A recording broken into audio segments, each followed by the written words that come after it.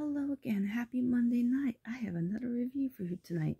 It's called The Long Way to a Small Angry Planet by Becky Chambers. Love the cover with the spaceship.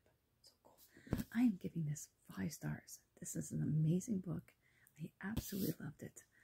So there's a crew of aliens and humans that do tunneling as their job. I'm not going to explain tunneling. It's long and long-winded.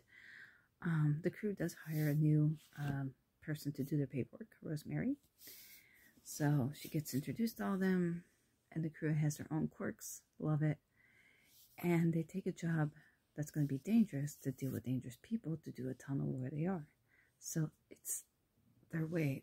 So everything happens on their way to that small angry planet they have to tunnel at. It was great. Absolutely. I'm excited to read the next book because it's a series, but I would say this is a cozy science fiction book. Definitely cozy. They do the backstories of all the characters. They go to different planets. It's just the whole world building of the aliens and different races. It's just great. Just well written, top notch. So if you do like science fiction like I do, and you do like, it is comedic. It's funny. There are some sad moments, but for the most part, it's funny and very, like I said, very interesting. It reminds me a lot of Firefly, if Firefly lasted in one season. So, yeah, highly recommended.